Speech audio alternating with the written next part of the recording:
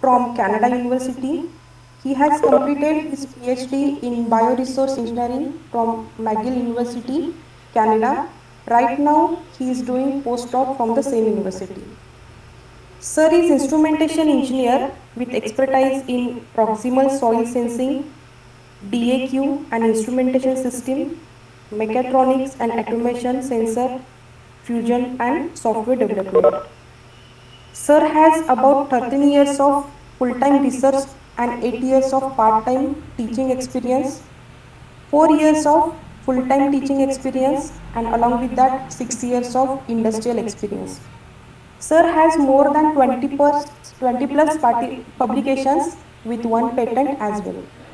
Dr. Dave sir has awarded as Graduate Fellowship Award, Graduate Excel Fellowship Award, Graduate Excellence Award, Great Travel Award, etc. etc. Sir has done many of the certifications in Integrated Sensor System Training Program, Basic Business Skills, and in PLC and HDMI programming by Anshuman Industries Training Private Limited. Also, Sir has command over MATLAB, LabVIEW, Arduino, Python, C, C++, Java, HTML, PHP and JavaScript. Sir is active member in BioGeo Lab Canada, Precision Agricultural and Sensor System Canada and other activities by University of Canada. This is just a brief introduction of Dr. Dave sir from my side. So such a great personality is with us today to interact with us. So I welcome you sir once again from all of the members. We are very pleased to have you for the interaction. I kindly request you to start the session. Over to you sir. Thank you. Thank you so much. Okay, thank you so much, Professor Mane Madam, for introducing me. And there were actually many things that I have achieved so far, and the time is very short, so there is actually no point of describing those aspects of myself. Just there was a little bit of a correction. So I just wanted to mention it myself. So I'm a multidisciplinary person. Being an instrumentation engineer, I was able to work and apply my skills and experience in wide areas of engineering and sciences. I have already completed my postdoctoral studies back in 2017, and I'm currently working as an associate professor at PVPIT BUDHGAON. Me properly सांगलीचा आहे, ॲबॉरिजिनली सांगलीचा असल्यामुळं मी तर सध्या सांगलीमध्ये आहे गेले 2-3 वर्ष, and I am working as a R&D cell in charge for PVPIT BUDHGAON, and I also work for their IP cell. So all the patents that are happening at PVPIT BUDHGAON, I'm actually looking behind them as well. So apparent from that, maybe I would like to start the session, and just excuse me because I have a little bit of a power failure issue in my area, and I don't know when the power will come back. So I'm on the backup of my inverter batteries, which I'm not sure about how long they might last. So let me start. So before I start, I would like to show you a short video. So this is actually my philosophy. What you think is what you do, and what you do is what you get. So always keep your aspirations high and don't stop to dream big. So I try to work on this philosophy irrespective of my personal reasons, as well as for my educational or work related reasons. So this is the philosophy I work on, and I would like to show you a short video that will follow this slide. And please pay attention because I'm going to ask you some questions. Okay, so this is going to be a short video, in the sense it will be a long video. It will run for 5 minutes, but it is something that I would like to actually show you. Maybe someone of you might have already seen it. So if you have seen it, please excuse me, don't get bored. But those who have not seen it, it is actually for them, and I'm going to ask you some questions. So please stay tuned.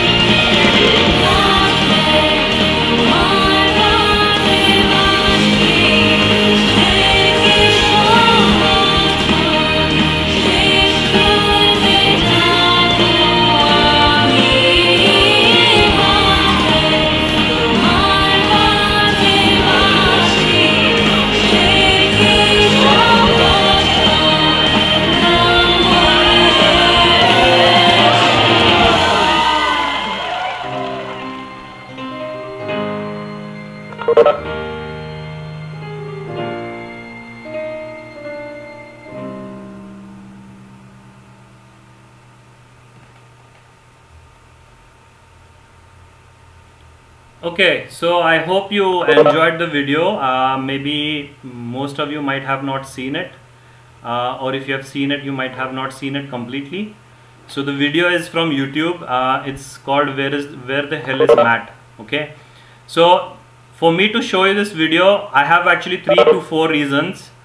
Number one reason, I wanted to see, like, you know, how concentrated are you in attending a session. And my question is, like, you know, so the person in this video who was common to throughout the thread was Matt, and my question is, like, you know, how many places did he visit on our planet Earth? So that is my number one question, and if you can answer that, great. Places in this sense, like, you know, how many countries or how many states, how many cities, you can tell me anything, the count.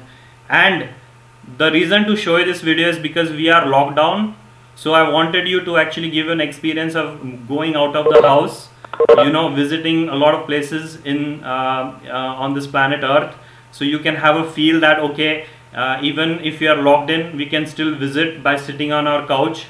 And the other reason is because he was dancing, so every day in the morning you can actually probably or many times in the day you can probably watch at that video and just dance for 4 to 5 minutes, so your body will get refreshed, and we might not get actually tired, and it can be a good exercise. You don't need to actually do a Zumba or anything. And another reason is because Matt is visiting many countries, and today's topic is related to SCADA and IoT, and which is mostly right now depending on the www, which is the World Wide Web, which is connected across the globe, even beyond the globe, like, you know, it is connected to the space station via the satellites. And another reason is because the song is very, you know, the background music was composed by like, you know, Mr. Rabindranath Tagore, who was one of the Nobel laureate from our country, India. So this was actually the main reason to start with. So can we actually, like, you know, get the answer? So how many places did he visit? let's make this session interactive. So was I audible? Were you able to watch the video? Were you able to listen to the music? And am I audible right now? And did you get my actually question? So can you answer that? Yes, sir, you are audible. One participant given the answer for 50 places he has visited. Maybe. Okay, so let's actually look at the answer. Let's keep it, suspense. Let's look at the answer at the end of the session. Okay, so is there anyone else who wants to answer? May I know at least one more answer? Have you ever seen this video before? Anyone from the audience or the organizer side, have you seen this video before? No, sir.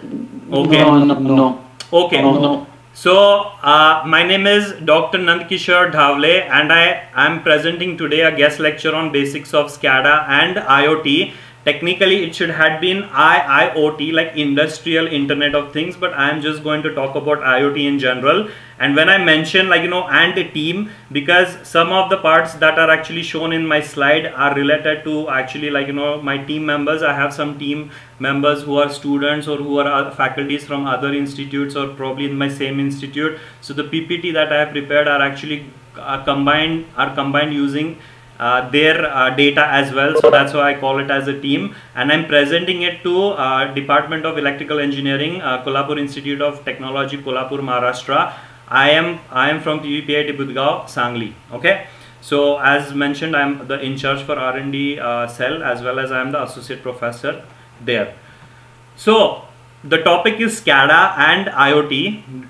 Both are the topics which are somewhat related. And SCADA stands for Supervisory Control and Data Acquisition. Well, IoT stands for Internet of Things, and then IoT stands for, or double IoT stands for Industrial Internet of Things. Okay, so we might be more or less interested in this topic. Now I am from an instrumentation engineering background, so these are actually the core subjects for us. The IoT given, it is a bit newer concept, but it kind of relies on the same concept, which is SCADA. So here on this slide, I just want to show you, sorry for the slide to make it so messy. There is so much data which is probably blur on your side. If you're observing it on a phone, maybe it might not be visible. If you're actually on a PC or a laptop, it might be visible. But this slide, what it illustrates is, it just illustrates the syllabus. So we PVPIT BUDHGAON are affiliated to DBATU, Dr. Babasaheb Ambedkar Technological University, and under that, I'm just illustrating the syllabus for the instrumentation or the electrical department. So in that, there was a subject related to industrial automation. In that we have one chapter which is major processes, applications of SCADA. So it was related to SCADA, and we also had a lab, and out of those 13 labs, the lab number 9 to 13 were related to SCADA. So this is something already in the syllabus, for DBATU. And the other topic is Internet of Things. So Internet of Things is also it is kind of it is not a compulsory subject. It can be opted for, or it can be exempted for. So this subject is IoT, and that also is included in our curriculum, and we have around 5 chapters, starting from introduction to Internet of Things to IoT physical server and cloud offerings. Okay, so this is already there in the syllabus, and if you look at the syllabus, there are so many actually topics listed under it, and we are actually going to only try to cover few, very few, since we are doing an FDP, and we are only having maximum 3 hours, like today is 1.5 hours and tomorrow is 1.5 hours. So I might actually try to show you or teach you as much as possible from my side, and then rest we can again discuss sometime again in future. Okay, so what is SCADA? So SCADA, as it mentions, or as I have mentioned earlier, SCADA stands for Supervisory Control and Data Acquisition, right? Am I audible? I just wanted to hear from the audience. Am I audible? Okay. Yes, sir. Okay. So now I'm just going to go to some process, like so SCADA and instrumentation is more or less related to something process. So here on this slide I have 4 pictures.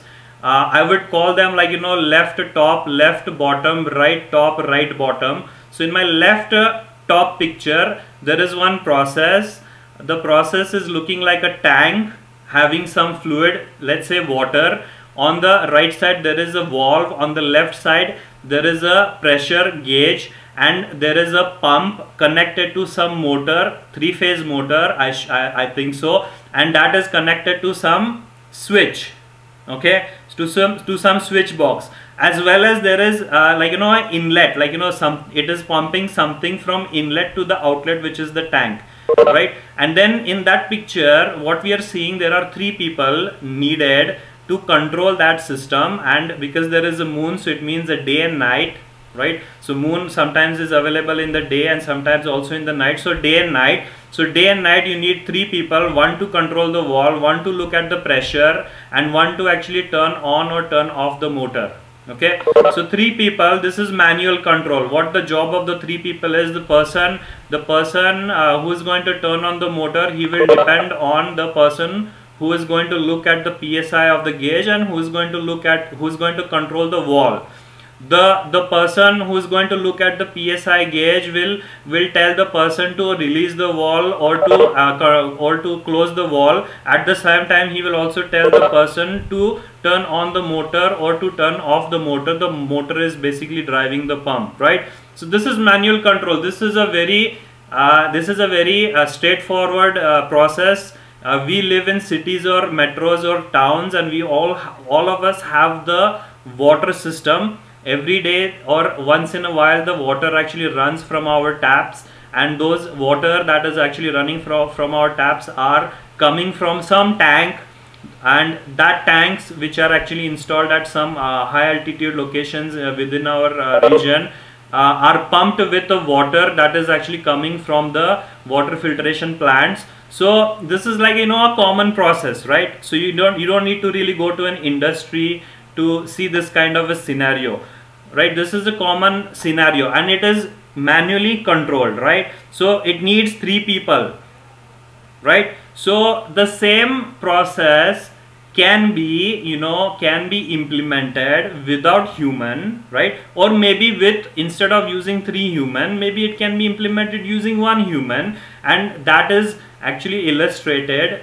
using the picture that stays in the left bottom, right? So here we see what we see a WinCC. WinCC is a software from Siemens. It is basically a software, a SCADA and HMI software. It is a proprietary software that runs on a normal PC. Okay, it is like an OS, like Windows OS or Linux OS, plus it has the specific actually the software applications that are essential for data acquisition control, and that is connected to some server, and that server is networked again to some field control devices which has human machine interfaces like HMIs, and those field control devices are basically connected to the actuators and the sensors which are hooked up to the process, right? So on one side you can see it is connected or hooked up to the same water pumping process. On the other side you can see that it is hooked up to some conveyor system which has a sensor like a camera, and it has some other sensor like a RFID reader, and that is again connected to the field control devices, right? So in SCADA, and then on the right side, whatever data is collected from the process using the sensors, that can be acquired and visualized by the field devices, and they can transmitted to the WinCC system through a specified network, and then from the WinCC or the HMIs which are local HMIs as well as networked HMIs, they can be used to visualize the process parameters, and they can be used to control in case if we want to turn on the motor, turn off the motor, turn on the motor of the conveyor, turn off the motor of the conveyor, turn off the motor of the pump, open the valve after the the tank, and all these kind of things, right? And at the same time we can also visualize the data in terms of a chart, in terms of a digital numeric values, in terms of a gauge, or any other way that we would like to see the data in the form, right? So this is in general SCADA, supervisory control and data acquisition. Now there are so many examples that you might have already went through your life cycle until today. So but this is in general what is SCADA. Okay, is it clear? And now I wanted to go back to the video. So the video, it was actually illustrating that mat was like everywhere. So the process can be controlled from anywhere. Even if he was in Spain and if he had some process going on in India, let's say in Kolhapur, in KIT, your college, he can still control that, from his screen, from his HMI, or from his some kind of a terminal. And that is actually the beauty of SCADA. Okay, it is a vast field. It has a lot of applications all over the place, just not in industry but also in consumer and domestic market. Okay, so is it clear what is SCADA? So basic, the basic thing about SCADA, is it clear? Should I go to the next slide? Okay, so now before we move ahead, I was very interested, I've always been interested to look into the history, about the technology. So if some technology which we are enjoying today or which we are using today, so who was the one who kind of started that technology, or when was the year back that technology kind of started? What was the parent technology, or what are the different actually children that it actually had in future, and what were the states, what were the advantages, what were the disadvantages, and where are we right now in terms of that technology, right? So SCADA, the term SCADA, something like it actually started in 1950s, and it was more or less used in oil and petroleum and factories. And it was only locally, means right now what we see that SCADA, the system can be controlled from anywhere across the globe. In 1950, no, it was not possible. It was only possible in the local area. Okay, so 1950 the application was only related to oil and petroleum and factories also, like local factories. Then with the revolution in the satellite technology, a lot of satellites, they were actually launched in the space, and because of that satellite technology, it was possible to send a data, it was possible to transmit data, and it could actually be used to control and acquire data from remote locations. So because of that satellite technology, advancement in satellite technology, in 1960s the SCADA started to pick up, and it started to actually find its applications in more industries.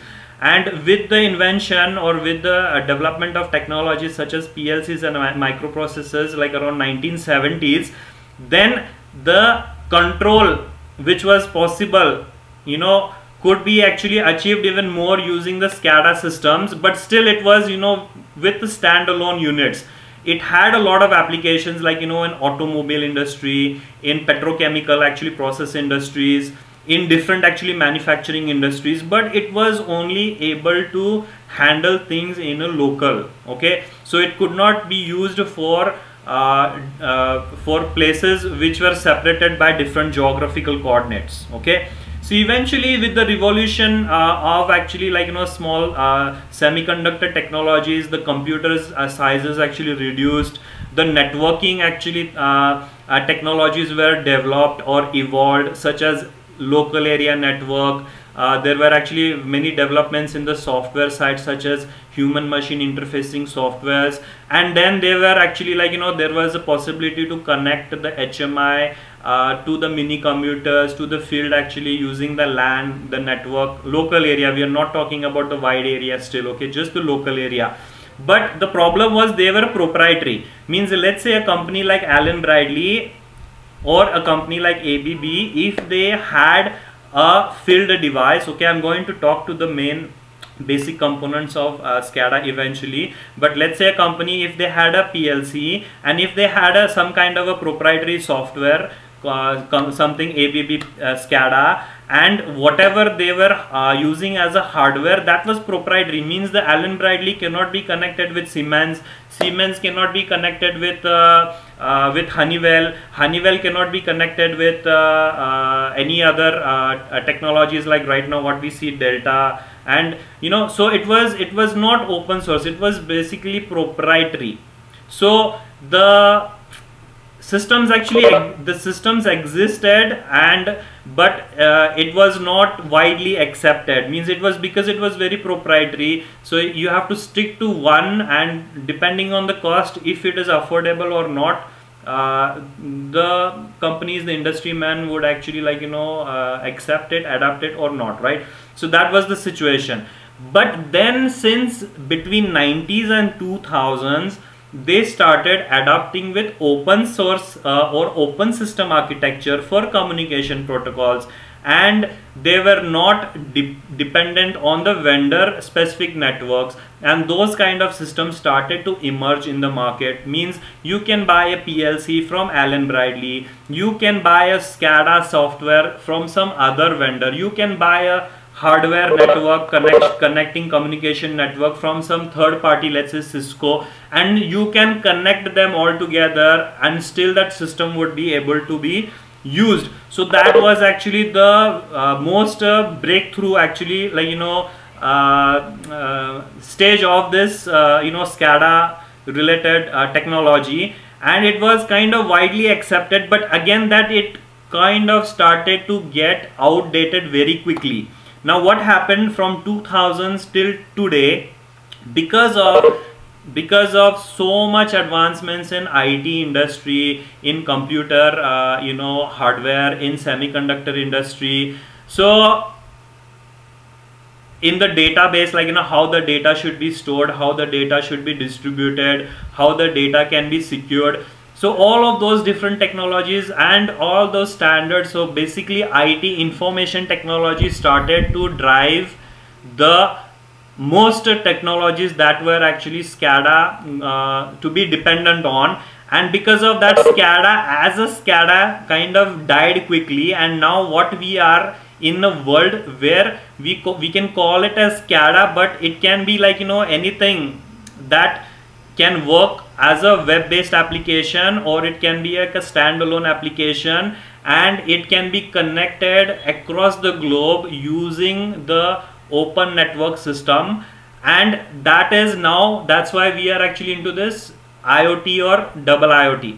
So SCADA to double IoT, all of this is actually, like, you know, interconnected and interrelated. And the, you know, we are in 2021 right now, so by 2020, 22, 23 up to 2030, we don't know what is the fate. Okay, so it is continuously going to keep on evolving, and it is going to keep on finding its applications, just not in industry but also in domestic products. For example, you, me as a human, in our house we actually have some applications through which we can control the tube light, the fan, or many other things, right? So this is possible because of the cloud technology. Like, you know, in the last 10 years, like, the cloud computing and the cloud technology was also more or less, you know, important for this to be getting adapted. Okay, also there is a lot of issues related to there are a lot of issues related to security, data security, right? So there is actually security, information security systems, that those also are actually kind of interlinked to these technologies these days. And then there is also, like, you know, coming, like, you know, blockchain technologies, like, you know, the security of the data using blockchain technologies, and those are also going to be part of this system eventually, right? So I'm not going to go into the cloud, you know, into the cloud concepts so far, but I'm just going to stop here. So we will actually go up to here, right? So in terms of SCADA in general, so now essentially SCADA is a collection of hardware, and software components that can, you know, collect data in real time from the plant floor devices and are sent to field processors such as the PLCs, and the data is distributed to the system of the network of devices such as HMIs, end user computers or servers. On end user computers or HMI, graphical representation of the operation exists for operator interactions such as running pumps or opening valves or running or stopping the conveyor motors.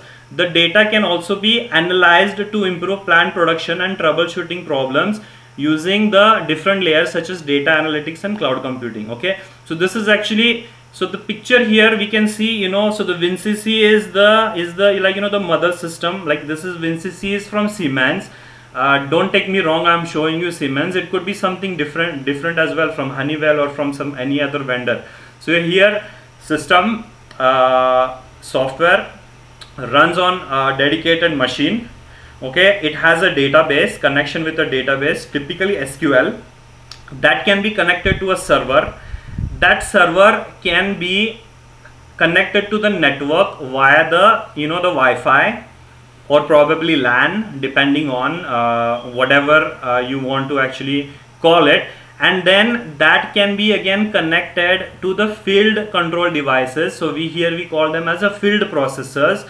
These are dedicated processors which are having control of the actuator and, you know, to acquire the data coming from the sensors. And they can also hooked up to the HMIs, their own actually, like, you know, field HMIs, and the users can interact with these, you know, remotely or also directly in the plant itself, right? So this is all about SCADA, and what you can really, like, you know, enjoy about SCADA is you can see the process on the screen. Means the process that is happening somewhere remotely, because we are hooking up the signal coming from the sensor and the actuators to some field processors, which are actually going to link to some virtual process diagrams, and they are actually linked to the positions, and they are programmed in such a way that the signals can represent some colors, some growing colors, some like let's say tank, like a filling tank, or like a on or off actually the valve or the motor or the pump, and all that can happen on the screen, like instantaneously, like, you know, in real time, and the user can monitor that. And if there is actually some kind of an emergency that needs to be taken care, then they can also control that from that screen itself. Okay, there are many different strategies. You know, we don't want to go in too much detail right now, but this is in general what is SCADA. Okay, this is in general what is SCADA. Okay, now when we talk about SCADA, now from SCADA we are going to enter into IoT, double IoT. Okay, I'm not going to talk too much about double IoT. I'm just going to talk about IoT. Now we are going into IoT because today's topic is basics of SCADA and IoT. So I'm just going to go, and IoT means Internet of Things. So Internet is the technology, it is the mother technology right now, and first we want to see how that internet is networked, you know, how that internet is networked, how we are communicating, how we are going to communicate from the field to the remote control station, you know, via the internet technology. So the internet technology consists of two boxes, one is LAN and one is WAN. LAN is local area network and WAN is wide area network.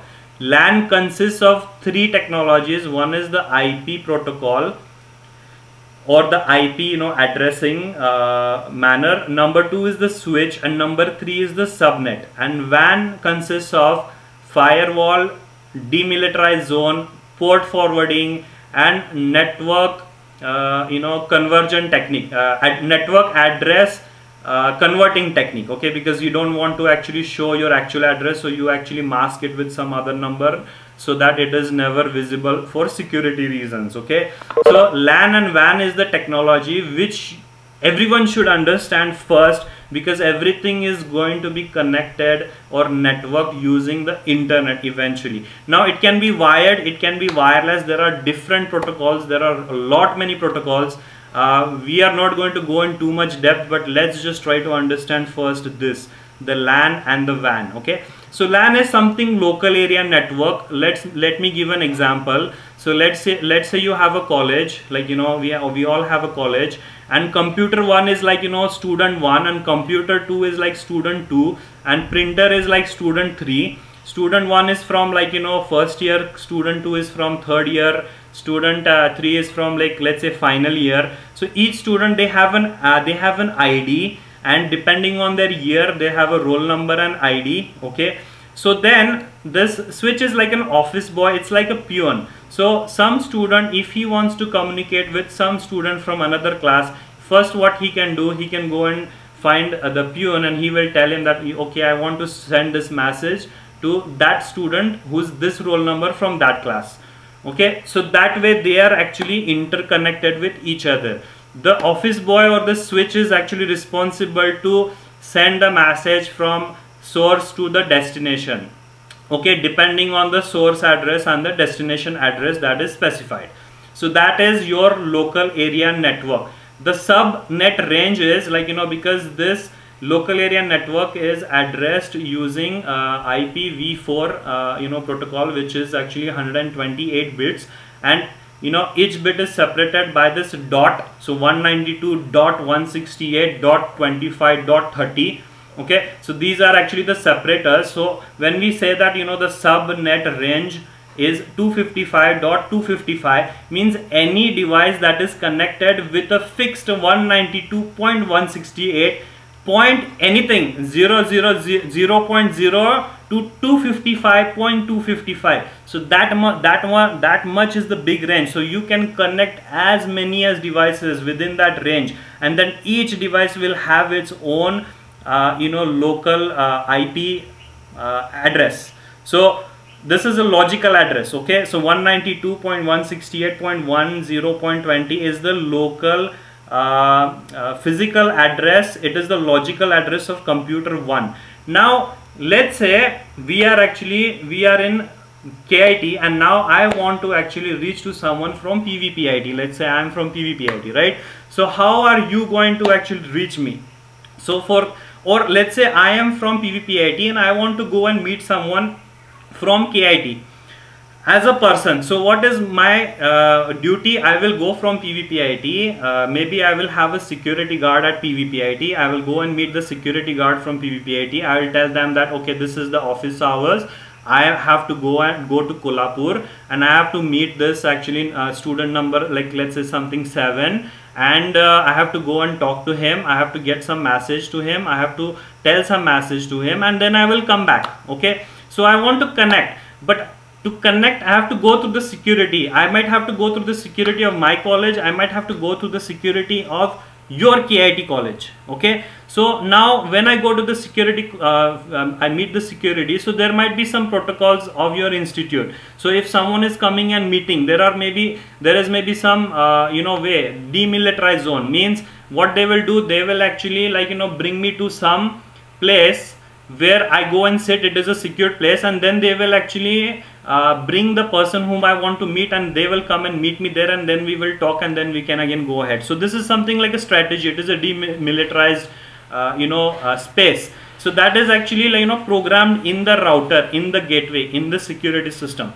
There is actually that is actually a firewall. So firewall is for protection. If someone from outside wants to connect with someone from inside, then they cannot directly, you know, connect. They can only connect through some protocol, which can be a set of rules which are already existing, or there might be some other ways. So the other way is port forwarding. Port forwarding is something like, you know, if you want to actually visit the www website, so always there is a port number 80. So by default, when I actually type www.kit.coe.in, then it will go through that port 40. So that is very straightforward. It is already programmed in the firewall. firmware of that router. So NAT is like, when we are connecting to the external world. I want to go to now the WAN area. So the external world, you can see like, external world is computer A, computer I, computer C, computer T, computer E. So these external world computers are www, let's say. There is something called as 62.13.29.50. The other one can be 44.5.5.1, right? So these are the addresses. But on my local network, what I had something 192.168, right? So my network address is converted eventually. So it is hidden. I don't need to actually expose my network address. So that's how it works by default, and that is taken care by the network gateway, the security system. Hello? Yes? Did someone say something? Was I audible? Okay. Yes, you are audible. You are audible, sir. You are audible. Because sometimes my speaker is beeping, so I'm confused if someone is saying something or is it beeping. I don't know why. So the next part is like, so as I said, web browser has a default port 80. Tomcat server, which is Apache server, has a port 8080. Oracle database, if you want to connect with that, it has a default port 1521, and these ports can be set like, if you go to our browser settings, then those browsers are actually going to have all of these features which you can actually set, right? So when we are actually here talking about SCADA now, because SCADA can be like a web application, or SCADA can be like a, even a standalone application. So but when it is actually going to be like a web application, it can be like on a phone. It can be on our phone, mobile phone, or it can be running on a PC or any other actually system. So when it is going to be a web application, it has to go through this, right? Otherwise there will be a problem, right? So that's why I wanted to mention this. Now this is not always the case, because there are some, for IoT there are different protocols. This is actually something TCP/IP, right? TCP/IP protocol, but there is a MQTT protocol as well. So we can go with the MQTT protocol, which is something different, and that I will probably try to mention to you tomorrow. Okay, so is it clear what is actually networking, right? Because we saw that SCADA has some communication actually related technologies, and this LAN and WAN is very essential. Okay, well, they actually have different networking strategies like Profibus, Modbus, but basically right now everything is going to go on Ethernet, right? So this is something related to Ethernet. Okay, I'm not going in too much depth, but this is at least you need to understand. Okay, so then the other technology, as I said, Ethernet instead of Ethernet we can have a wireless actually, like network. So wireless sensor network, this is something also interested. So if you look at the wireless sensor network in general, the picture, so wireless sensors, there are satellites that are actually laying in the in the space.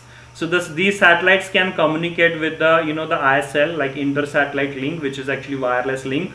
Then these satellites actually, they can send the signals to satellite ground stations. These satellite ground stations can also communicate with the cellular network, with the base stations, and these can also communicate with the internet actually, through the gateways.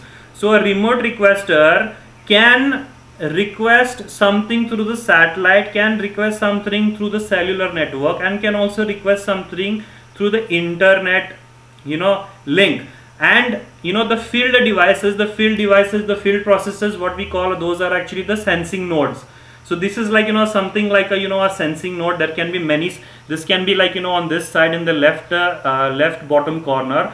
Let's say you have an industry, let's say something like a sugar factory, and there are many actually like processes that are happening, and in those processes there are many sensors which can communicate with each other, as well as they will actually able to communicate with some remote requester, and all of these will actually send some data to a sync node that can go through the gateway, through the internet to the requester, or it can also go to some other sync node which is actually connected remotely. It can connect through the cellular network, or it can also connect through the satellite actually network. Okay, so this is the main essence. So SCADA right now, the SCADA is something like what we see in the sync node, beyond the sync node, what we have is like, we have the dedicated sensors. So from that level to the remote requester, the person or the system, the remote requester can be a human, or it also can be a system, or this can be connected to another field processing sensors. So these are all things, Internet of Things means thing to thing. Let's say this one is a fridge in my home, and here there is a fridge in maybe like Professor Mane madam's actually home. So the fridge in my home is trying to connect with the fridge in Mane madam's home, and the fridge in my home has different sensors. Like it can actually monitor what is the temperature, what is the humidity, how much are the actually like contents filled in my fridge, if there is any tomato, if it is going bad, if there is actually milk, if it is actually like going to the bottom level, then it will communicate to the other fridge, like what is the status in your actually fridge, and that can also communicate to some grocery vendor. So he will know that okay, this person's fridge is getting empty, so we have to deliver him milk, we have to deliver him tomatoes, we have to deliver him something because they need it right now. And before that is going to connect, it will first connect with the lock. So let's say we have a house, and our house is actually like locked, because we are not staying in our house right now. Maybe we went outside, maybe we went to office, maybe we went for a vacation. So that fridge will first communicate with the lock of the house, and the lock will tell, okay, now actually I am closed, means there is no one in the house. So that flag should also be sent, because if the grocer delivery will come, then there will be no one in home, right? So is the lock open? Okay, good. Then the grocery delivery can actually come, because the lock is open. It means that maybe there is someone in the home. So this is actually something from industry to actually like consumer market. But this is the technology. This is the technology. So wireless sensing nodes, wireless sensor networks are highly distributed of small lightweight wireless nodes. So this one in the cloud I was like trying to show you. These are the wireless nodes. Okay. The sensor nodes are distributed in various geographical dispersed areas. Means these can be anywhere, dispersed in any like geographical area. The sync node is used to collect data from different sensor nodes. So all of these are interconnected, as well as there will be like some like a master to which they are connected, and that master will actually be responsible for communicating with the higher level protocols. So that is something very important. And then each and every node is the sensor network, consists of 3 subsystems. Number 1 is sensor subsystem, number 2 is processing subsystem, and number 3 is communication subsystem.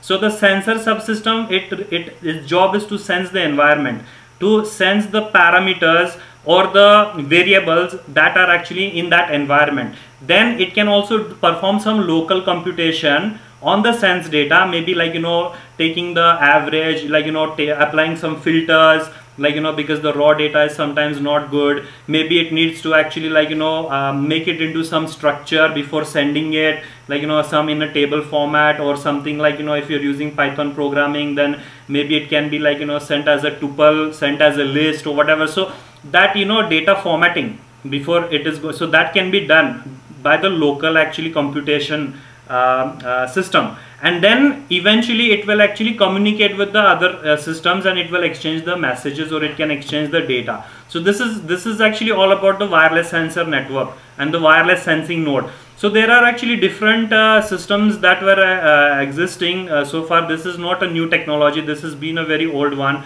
since at least last so many years, but at least last 15 years. So the sensor node, also known as the moat, it is also called as a moat, is a node in a sensor network that is capable of gathering sensory information, performing some processing, and communicating with other connected nodes in the network. Okay, so this is the wireless sensor network. Then it goes to the cloud or the internet, and then it can be actually accessed by the users. So in default the architecture, it has a power unit, it has a sensor, it has a ADC, it has some processor, it can also store some data, it can transmit that data, so it can also like have something related to position like GPS. so it knows the location of about itself, and it can also be a mobilizer, means it can also travel.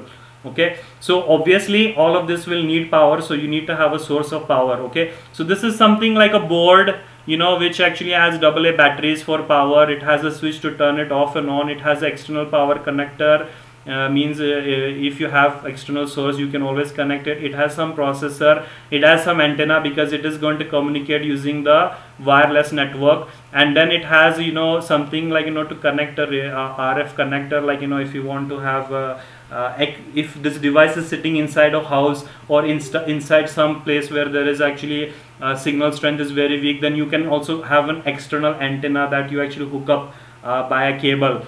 And then you can also have an expansion connector, means this can be expanded to more than one. Okay, so this is something interesting. There were actually some systems like, you know, from Crossbow, like the Mica series, the dust modes, the IM modes, the telo modes, the mass modes, the particle modes, and all of them are actually like, you know, there are different protocols and different actually technologies.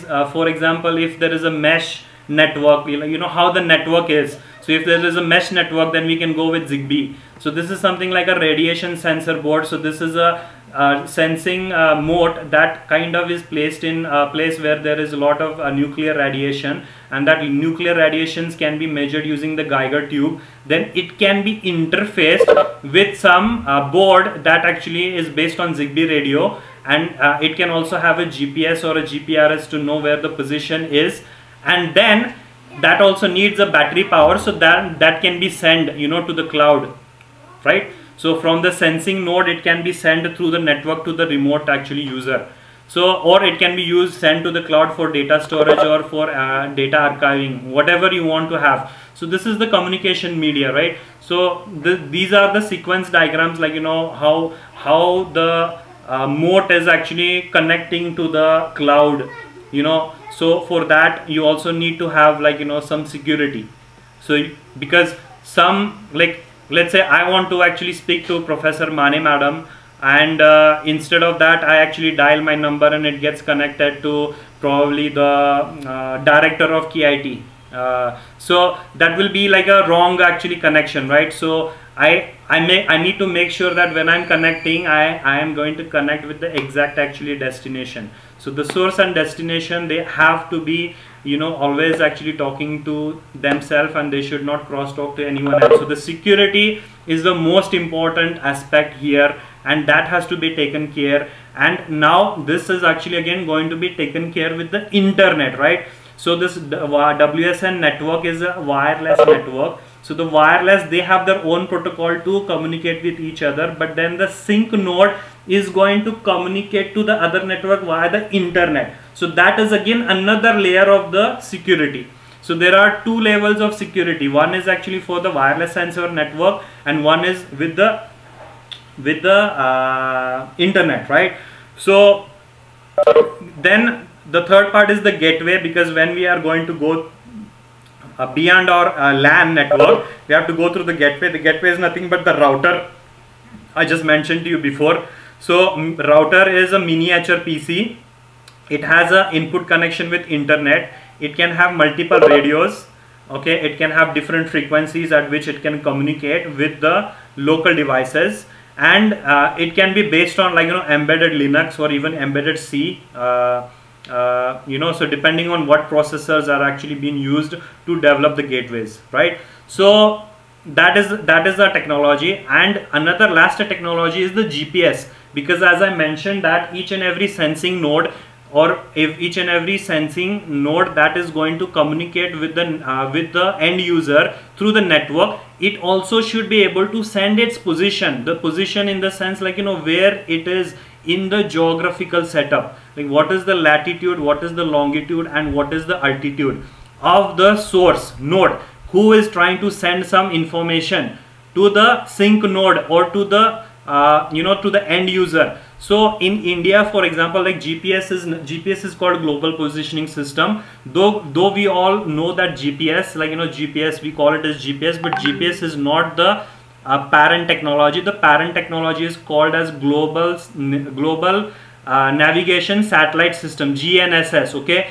in US it is called as GPS, In Russia it is called as GLONASS. In Europe it is called as Galileo. In India now we are actually having this own Indian regional navigation satellite system called as NAVIC. Okay, so the Indian regional navigation satellite system, which is also short form abbreviated as IRNSS, with an operational name as NAVIC, is an autonomous regional satellite navigation system that provides accurate real-time positioning and timing services. Okay, so it covers India and a region extending 1500 kilometers around it, with plans for further extension. An extended service area lies between the primary service area, means within the map of India, and a rectangle area enclosed by the 30th parallel south, means to the south, the 30th parallel line, to the 50th parallel north, to the 30th meridian east. Okay, so 30th means there is actually first meridian. When we call it UTM, the time where, because India is like 5 hours 30 minutes from where? From the prime meridian.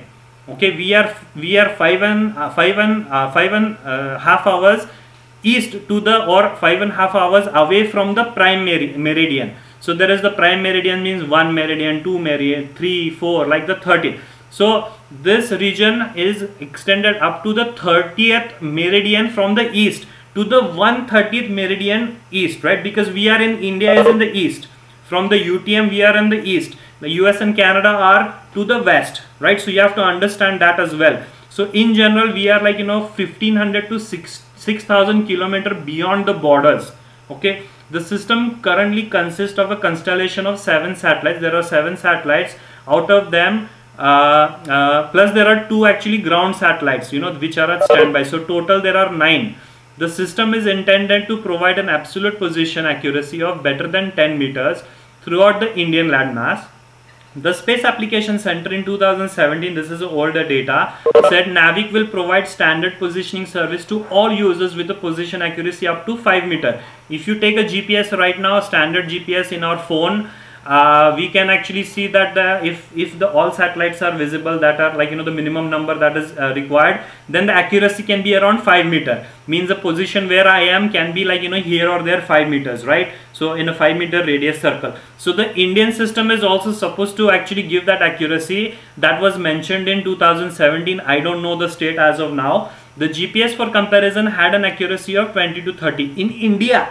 Like because we are depending on the GPS, the satellites that are actually part of the US government, we are using that satellites, but then the accuracy is a problem. We don't actually get the correct accuracy. If we actually register with NAVIC, then probably we might get a good accuracy if they have actually improved it, like the technology, if it is actually like improved. So who actually takes care of the accuracy is US Banks of Atmospheric Model to assess frequency error, and it has to update this model from time to time to assess the exact error.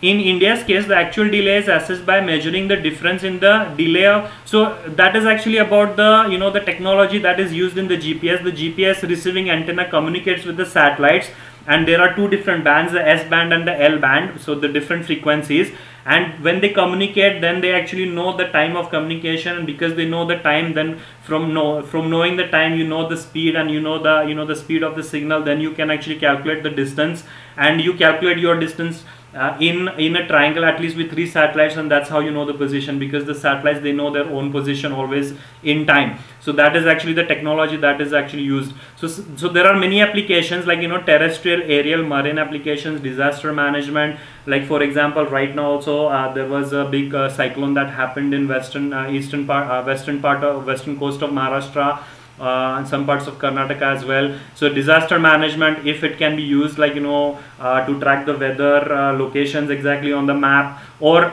if we exactly know actually what are the implications of that disaster, then if we can actually send some aid to mitigate the issues, right, to save the people and stuff. So vehicle tracking, fleet management, integration with mobile phones, precise timing, mapping, geodetic data capture, terrestrial navigation aids for hikers and travelers, visual and voice navigation for so all of this is now like part of SCADA and part of actually IoT. because you can see things like happening in real time. Like even if you have, for example, the fleet management vehicle tracking system, if the transportation industry, they are adapting this and they can see their vehicle where it is in terms of actually transportation at the time, and they can see it on the screen. Or the GPS itself is like a SCADA. So the Zomato guy or the pizza delivery guy, when he's actually when we placed an order already, he's going to deliver his order, and we can see where his vehicle is exactly on the map, right? So that is a SCADA exactly.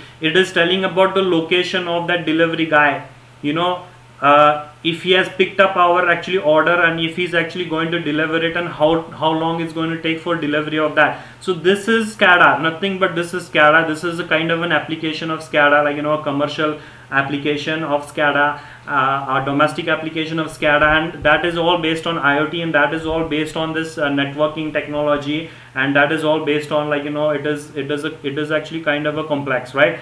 So I think how much time I have, can I just take 1 minute break and just get a feedback? So I think I'm done 1 hour, so I still have 30 minutes, right? Are you there? Yes, sir. Yes, sir. Yeah, so I think I took 1 hour to reach here, and I still have less than 30 minutes. Okay, and can I just take a 1 minute break and just drink some water and come back? Okay, sir, no problem. We will wait online.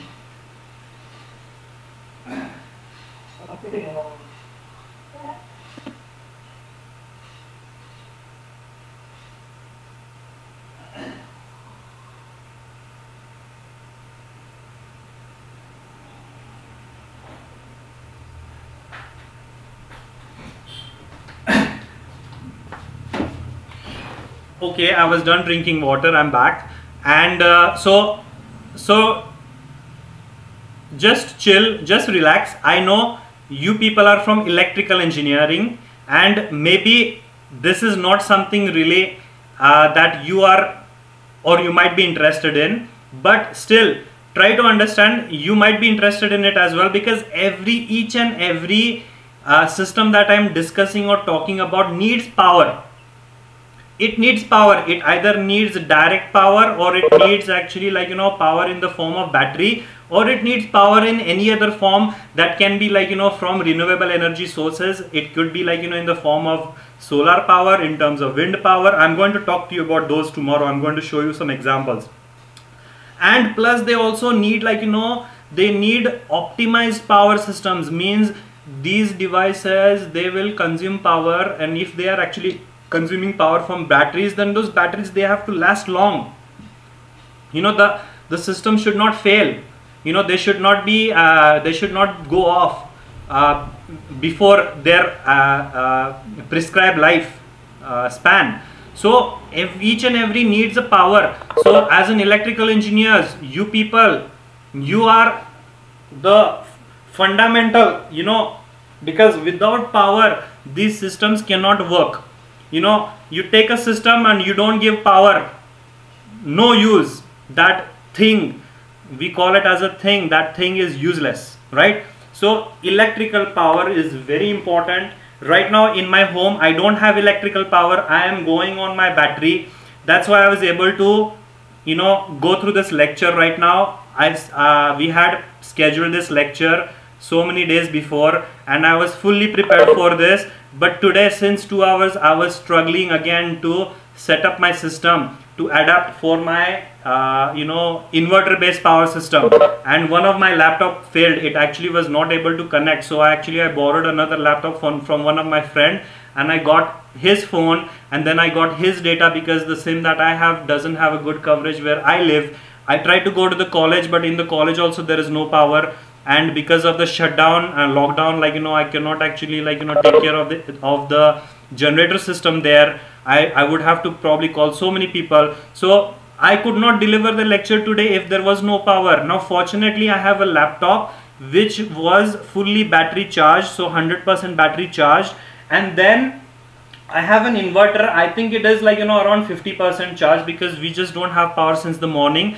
The weather is very hot, so the fans are running. my kids actually like play with the phone, so their mobile phones need to be charged. If they were not charged right now, so they would be around like, you know, with me, and then my lecture would not happen between them. You would hear some noises in the background. So this is actually a big problem, you know. So we are actually trying to work on some systems, but the fundamental of that system is going to need is, you know, power. Okay, so that's why I try to understand this is something related to power as well. So this should be very, like, you know, important subject for you people as well.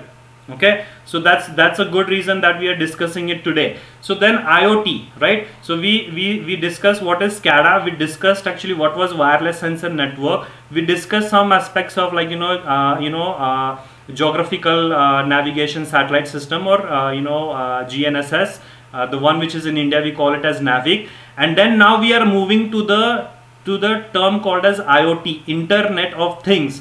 Okay, now internet is the keyword and things is another keyword.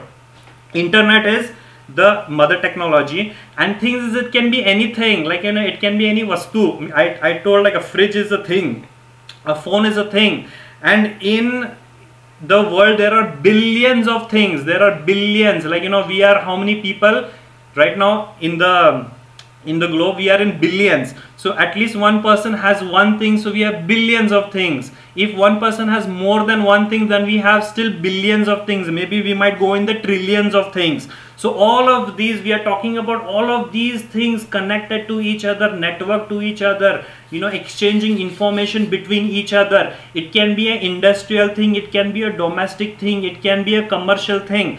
All of that, and it is going to communicate with each other using the internet. That's why we call it as Internet of Things. Now this was a new term, but if you go back, the IoT concept was coined by a member of radio frequency identification development community in 1999. Okay, personally I worked on one technology in Canada in year 2009. That time also I was not too much aware about IoT, but whatever I did was related to IoT, and I'm going to actually kind of try to illustrate to you tomorrow.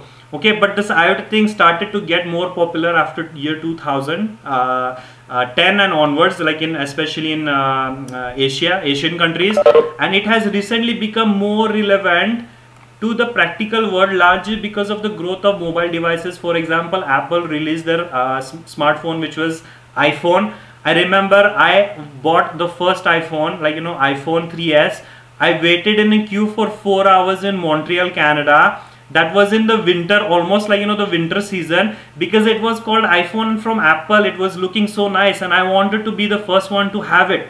So I got my first Apple iPhone, and then I got upset because the batteries were not good.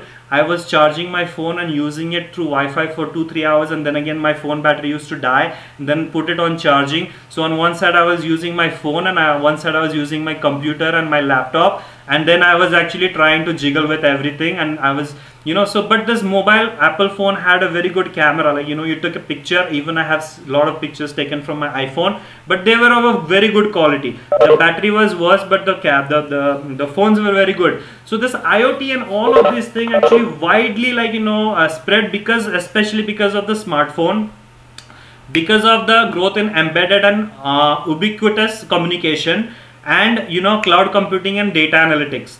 Okay, so this is actually, like, you know, when I was talking about the SCADA, like, you know, between years 2000 and 2020. So these were the two most important actually technologies, which is called the cloud computing and the data analytics. So because of that, right now SCADA also uses that. Okay, SCADA, the industrial SCADA, also makes use of the same technology. Okay, cloud computing and data analytics. But in the commercial or in the domestic area also it is being used. I will show that tomorrow as well. So Internet of Things is an internet of three things, people to people. But we don't want to actually, like, you know, for example, Facebook, WhatsApp, we communicate with each other through the phone, right? Or we talk to someone using a phone, but we go with a, you know, with the internet, voice over internet protocol. So that is actually people to people with Internet of Things. Okay, now if you're using the normal phone to call someone, then that is not Internet of Things, because it doesn't use the line of internet for the communication. It uses some other line. right? So if it is using internet, then it is Internet of Things, means it is using the internet protocols. It is going to make use of the securities that are actually related to the internet. That is Internet of Things. If it is not internet, then it is not Internet of Things, it is something else of things. Okay, that you try to, there is actually future internet. Okay, so future internet, what is future internet? That will be future Internet of Things. Okay, so people to machines, you know, people to machine or things, like in industry, like, you know, if someone is actually running a process, and if he wants to know the temperature and pressure because he's traveling, so machine to things, things to things, things to machines. You know, as I mentioned, one fridge from my house is interacting with another fridge from someone's house, but it is also interacting with the lock which is on the door to keep the grocery delivery person actually, like, you know, informed that we are in home or not. So all of that, so that is, you know, collectively it is called as Internet of Things. Again, as I'm mentioning, there are billions of devices, so they can be smart ones and they can be connected with each other using this Internet of Things technology, right? So I will show you a very short video. I hope it actually works. Let me see. Yes. By now, you may have heard the term Internet of Things. Sounds interesting, but what does the Internet of Things actually mean? IoT is an evolution of mobile, home, and embedded applications that are being connected to the internet, integrating greater compute capabilities, and using data analytics to extract meaningful information. Billions of devices will be connected to the internet, and soon, hundreds of billions of devices. As related devices connect with each other, they can become an intelligent system of systems. And when these intelligent devices and systems of systems share data over the cloud and analyze it, they can transform our businesses, our lives, and our world in countless ways. Whether it's improving medical outcomes, creating better products faster with lower development costs, making shopping more enjoyable, or optimizing energy generation and consumption. Here's an example of the big picture. Imagine an intelligent device such as a smart traffic camera. The camera can monitor the road for congestion, accidents, and weather conditions, and communicate that status to a gateway that combines it with data from other cameras, creating an intelligent citywide traffic system. Now, imagine that intelligent traffic system connected to other citywide transportation systems, which get data from their own intelligent devices, creating an ever larger intelligent system of systems. The really big possibilities come from analyzing the end-to-end data across that system of systems. For example, let's say the city's intelligent traffic system detects massive congestion due to an accident. That insight can be sent to the citywide transportation system, which can analyze the accident's impact on other city systems. Recognizing the accident is near the airport and two city schools, it could notify those systems so they can adjust flight and school schedules. It can also analyze and derive optimal routes around the accident and send those instructions to the city's digital signage system to guide drivers around the accident. And that's just one example of the potential benefits that can happen when intelligent devices share insight with other systems, forming ever-expanding systems of systems. But how do we get there? Regardless of the solution, Intel processors are designed to help you get to market faster and easier. You can scale solutions across a variety of performance, power, and price points with a single set of application code that runs on every Intel processor. So what will you develop to help drive and accelerate the Internet of Things? We'd love to help, so please contact your local Intel representative or visit us on the web at www.intel.com/IoT to find out more.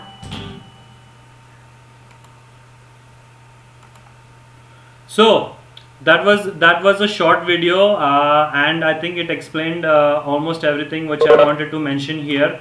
And so again, I'm trying to make you realize that each and everything will need power, and that power can be in any form, right? So for example, battery, there are different technologies in batteries. Maybe the one that is very interesting is lithium iron phosphate, which is probably like, the most demanding one. Eventually maybe it might go to the hydrogen fuel, maybe microfluidic fluid cell, maybe microbacteria fluid cell. Like, there are many sources of energy, and there are many sources of renewable energy, because we also need to take care of the environment, and we need to actually reduce our consumption of fossil fuels. And so again, all of these are going to need power, right? And power is the most important thing. And you people, or we people, me too also are part of that. We can actually do a lot of work on that aspect, right? So this is something interesting as well. Apart from the applications, there might be a wide applications of IoT in electrical engineering itself, in industry, or in power industry, power manufacturing industry, power plant industry, or in any kind of industry. For automation, because our topic is related to automation, so SCADA IoT again is a part of automation as well. So the enabling technologies, so we have around only 10 minutes remaining. Okay, in 10 minutes I will try to wrap up. With the Internet of Things, the communication is extended via internet to all things that surround us. Okay, this internet is the most important keyword which is used for communication. The Internet of Things is much more than machine to machine communication, wireless sensor network, 2G, 3G, 4G, now 5G, GSM, GPRS, RFID, Wi-Fi, GPS, NAVIC in India, microcontroller, microprocessor, etc. These are considered as being the enabling technologies that make Internet of Things applications possible. Okay, so the Internet of Things is not a single technology, but it is a mixture of different hardware and software. The Internet of Things provides solution based on the integration of information technology. Again, we have to go on information technology. So in the SCADAs, the last year actually history, last year means the last 20 years history, I was mentioning that SCADA now depend more on the information technology protocols, okay, the standards of the information technology. So that actually has to be understood, and which refers to hardware and software used to store, retrieve, process data, and communication technology, which includes electronic systems used for communication between individuals or groups. Okay, there are heterogeneous mix of communication technologies which need to be adapted in order to address the need of IoT applications, such as energy efficiency, speed, security, and reliability. In this context, it is possible that the level of diversity will be scaled to number of manageable connectivity technologies that address the needs of IoT applications are adopted by the market. So example of standards in these categories include wired and wireless technologies like Ethernet, Wi-Fi, Bluetooth, Zigbee, GSM, and GPRS. So all of these are combined, and then these are going to be as I showed you in the WSN slide. So there is a satellite, there is a cellular network, there is the internet, and then there is this actually wireless sensor network, the sensing node. So all of them are actually going to be connected with each other, and there will be hundreds of billions of devices, right? Because it is going to be the systems of systems. So it is just not one system. Systems of systems are connected, interconnected, which can be adapted eventually, right? So Internet of Things, the keywords are listed in this figure. I don't want to go in too much detail. So Internet of Things means it should be cost effective, it should use sensor network, it will actually have embedded systems, it should take care of the security and privacy, it should have a software, it should have a data signal processing system, it should be able to communicate, it should be able to interoperability, it should use cloud computing, it should actually use the network technology, it should have an identification, it will use the future internet, the network management, data management, protocol standards, system integration, nano electronics, hardware, discovery services, semiconductor electronics, right? So then the fundamentals of characteristics of IoT, it's too much of text and I don't have much time, but let me just, it should be interconnectivity, it should actually provide things related services, it should take care of heterogeneity, it should have a dynamic, it should respond to dynamic changes, it will have an enormous scale, it should actually have a safety factor, and it should always have accessibility and compatibility in terms of the connectivity. So all of these are actually very essential in terms of IoT. The architecture of IoT is made up of 4 different layers. The layer starts from the bottom to the top, and so the layer bottom one is A, smart device, sensor layer. So in the SCADA diagram, the field processor, so instead of the field processor, the sensor, the process and the field processor together, they can be called as a smart device or the sensor layer. The lowest layer is made up of smart objects integrated with sensors. The sensors enable the interconnection of physical and digital worlds, allowing real-time information to be collected and processed. Gateways and networks, so after that, to connect with the internet, it will use the gateway, or to connect within the sensor network, it will use some other wireless sensor network. So massive volume of data will be produced by these tiny sensors, and this requires a robust and high performance wired or wireless network infrastructure as a transport medium. Like for example, the cellular network, if we go माझ्याकडे range नाही आहे, बरेच लोकांकडे range नाही आहे, we are all taking online lectures. How many students actually sit for our classes? There are actually students who are 70 and 80 in each class, but only 14 to 15 or 20 are only sitting for the lecture. Why they are sitting? They will always complain, sir network नाही आहे, sir मी जिथं राहतो तिथं माझं coverage नाही आहे, मला घराच्या बाहेर पडावं लागतं, कोरोनामुळे मी जाऊ शकत नाही. सो डेटा हाय, खूप डेटा जनरेट व्हायला लागलाय, पण ऍक्च्युली नेटवर्क गेटवे आपलं नेटवर्क ऍक्च्युली अजून नाही आहे, तेवढं कव्हरेज नाही आहे. So the infrastructure that has to be actually developed, even for wired and wireless network infrastructure as a transportation medium. Then the management service renders the processing, so that the data analytics, for example, once the data goes to the cloud, how that data can be managed. Do you want to run some data analytics? Do you want to actually do some process? Do you want to actually do some management of that data? So there are devices that are in terms of hardware and software that will take care of this. And then the application layer, the IoT application covers from agriculture. For example, agriculture right now is the even in the corona COVID situation, agriculture industry was the most robust one, which got less affected. So this agriculture, me myself, I'm into precision agriculture. I have one patent, US patent in the area of agriculture, and I did a lot of work on IoT related to agriculture. Right now I'm working on one project sponsored by a Canadian company, and that is in the area of agriculture, and we are doing a lot of things in IoT. So agriculture, factory, supply chain, emergency, healthcare, user interaction, culture and tourism, environment, energy, all of these different domains are going to actually use IoT, and they have their own specific applications. So this application layer is also important for IoT. So this is the diagram, from bottom to the top: the smart device, sensor device, the network communication link, the service support and application support layer, application layer. So in terms of my expertise, I am an instrumentation engineer, and I'm very proud to say that I'm very good in this smart sensor device sensor layer, the field devices. I did a lot of work in Wi-Fi, GSM, GPRS, microcontrollers, embedded systems, and networking I did some. So I'm kind of 50% good there. Then in terms of service support, I'm good in data analytics. I did a lot of work in data analytics, data mining, machine learning, artificial intelligence, and all those things which actually kind of fit in this layer.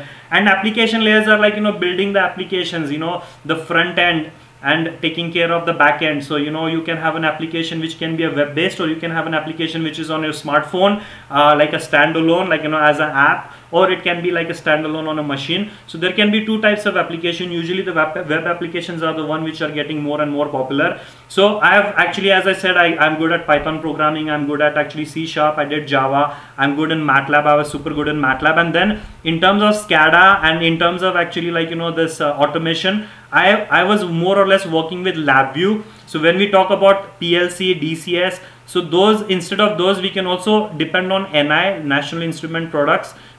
So their software is LabVIEW, and then their hardwares are actually NI, data acquisition systems. They actually have different configurations, and I've used many of them, and I will try to show you that in terms of SCADA as well tomorrow, right? So SCADA without PLC, automation without PLC, but still actually that can be something with an industrial standard. So that can go with LabVIEW, National Instruments. So I'm super good in that. Okay, so eventually I can also demo those things.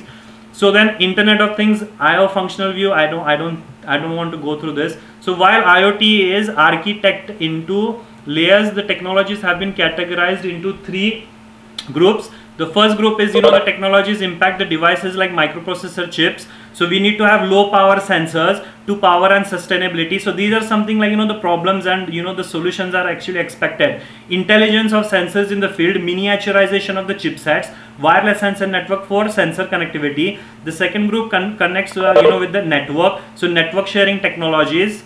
network technologies that address capacity, latency, like, you know, because if I'm sending some signal now and if it is going to reach after 10 minutes after my process is going to get over, then there is no use. Like, let's say I'm taking a lecture, my lecture is over and then someone is trying to attend my lecture. Sir, link मिळेल काय? Sir lecture झालं काय? काय उपयोग? Actually तुम्ही आता connect केलाय, काय उपयोग? माझं झालं मगाशी lecture, right? So there is no use. So latency, you know, latency is very important in this IoT field, even in basically all kind of instrumentation and automation.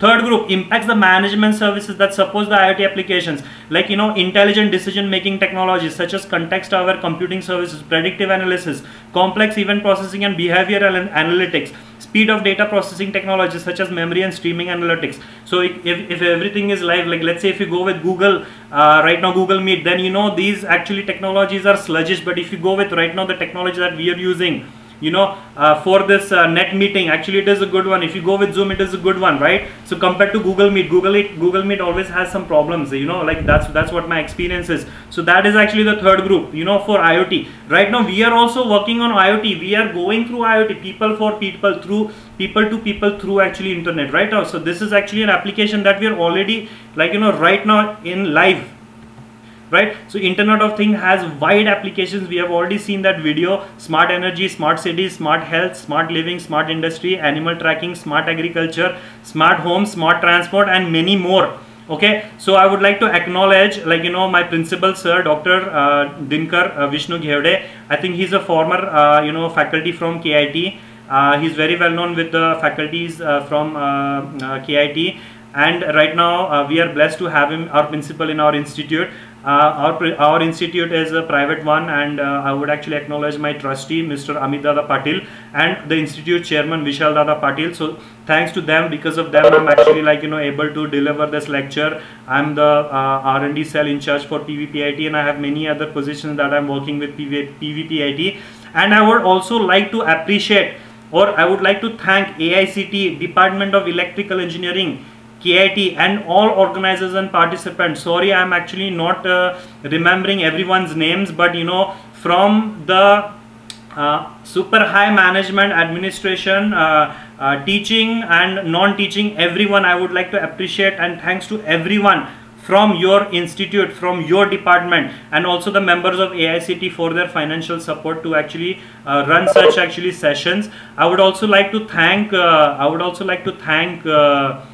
you know, the people who were you know, behind the curtains for actually running this session. If I have not actually known them, or if I have known them, so thank you to you too, all of you too. And with that, probably I would like to stop my session. I'm just going to stop with another video. Okay, please try to watch that video, and then we can still wait. We can go for a question answer session if you want, or we can meet tomorrow. Okay, so don't forget that we belong to the soils of this nation, where many of us historically believed in the super divine blessings.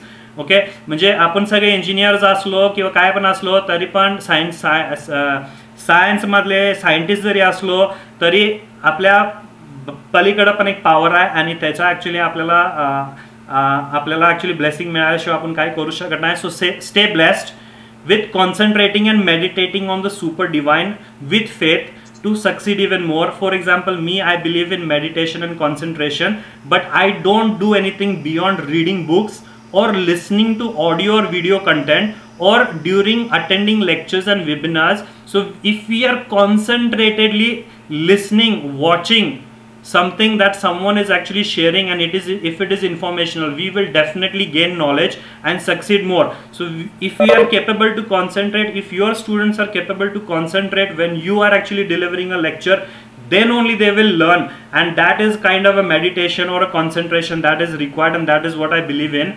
Okay, and it should not just be superficial, it should come actually really from the deep inside our actually heart, right? So this is one more video I would like to actually you can try to find the lyrics in English for this video.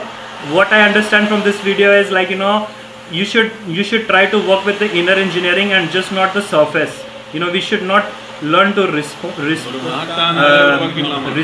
we should actually, like, we should not learn to respond, but we should not learn to react. We should respond, right? So respond is different than react, and to respond you have to be very actually experienced in that. So we all know actually Sadhguru from Isha Foundation. He has so many followers across the world. Okay.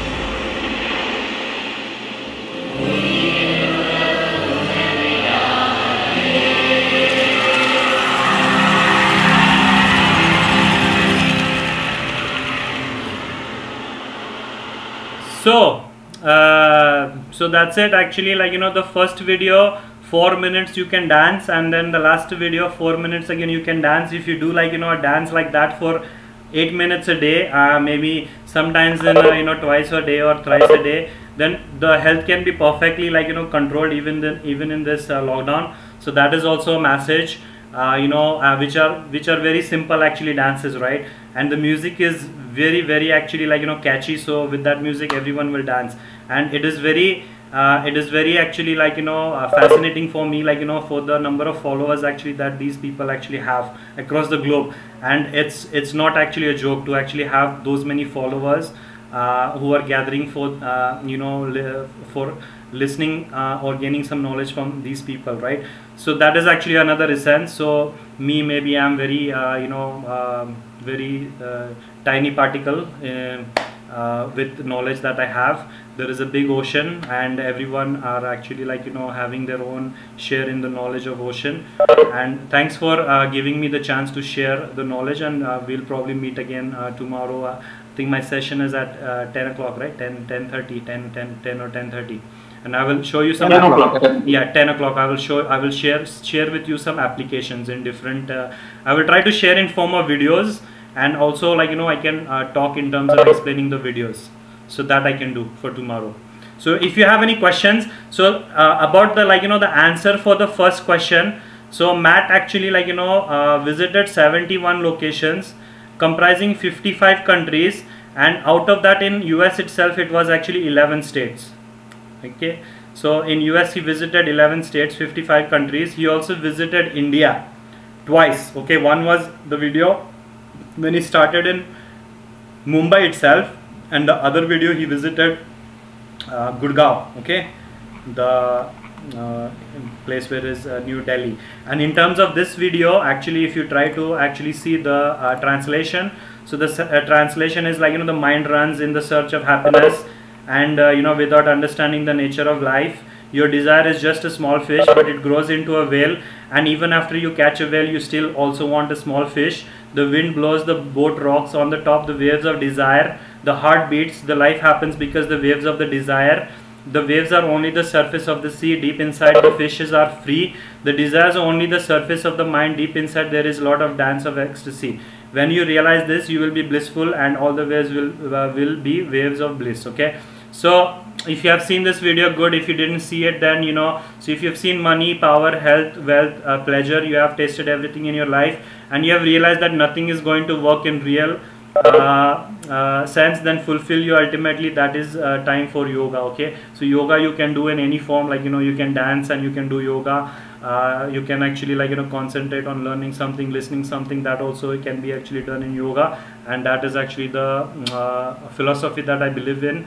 And that's it, that's all. So if you have any questions, let me know. Maybe you can also let me know tomorrow. I think we are already out of so much time. So thank you everyone. Thank you, Dr. Sir. This is a wonderful session.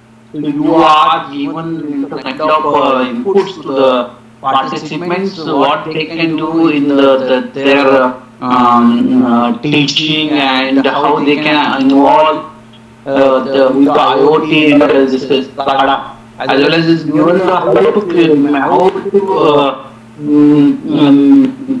happy particularly life in this pandemic situation. So 2 nice videos you have shared with the participants, and so we are happy to see this, and we will follow every day to create a happiness in others also. Thank you, sir. Thank you.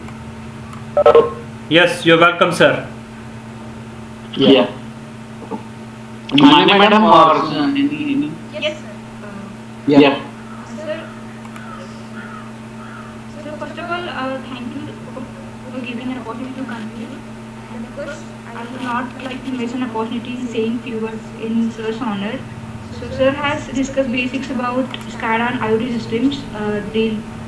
Has dealt with local area wide area network and wireless sensors network protocols, communications, and many such important points with relevant images and videos. So a very good session that we all had today. And as we are in 4th Industrial Revolution, these topics are very important actually to learn. And Sir, you made it very simple. So, and I must not forget about the way that you have started the session, Sir. I mean, motivating to all of us, reading about the, yoga and other things. So thank you so much. It's a wonderful session. So I am Ms. Sonali on behalf of Electrical Department of KIT College. Would like to thank you. Thank you so much for being with us and your time, and we'll be looking for your guidance further. So this session has concluded over here, and I hope everything has Sir has dealt with a lot of content actually, and it was very nice. So I request all the participants to stay tomorrow also with us. And thank you so much, Sir, once again. And I request to all participants to kindly fill the feedback as well. And exactly joined at 10 a.m. tomorrow, sir. Yes, madam. Thank you. All the participants fill the feedback and attend the session will ending within after 5 minutes. Okay. So all are requested to do it. Yes, and I would also have a request. So in terms of feedback, if you can also share the feedback with me, I mean the organizers, the feedback of today's session. irrespective if it is good or bad, it doesn't matter, but because feedback is always a good mechanism to correct ourselves, and we are in control systems, right? So without feedback we cannot control, so we cannot improve. So if you can share the feedback with me also, that would be a great, actually, thanks, or I would appreciate you. Yes, sir. Yes. Surely. Okay. Thank you, sir. See you tomorrow morning. Bye. Bye. Take care. You're welcome. Bye.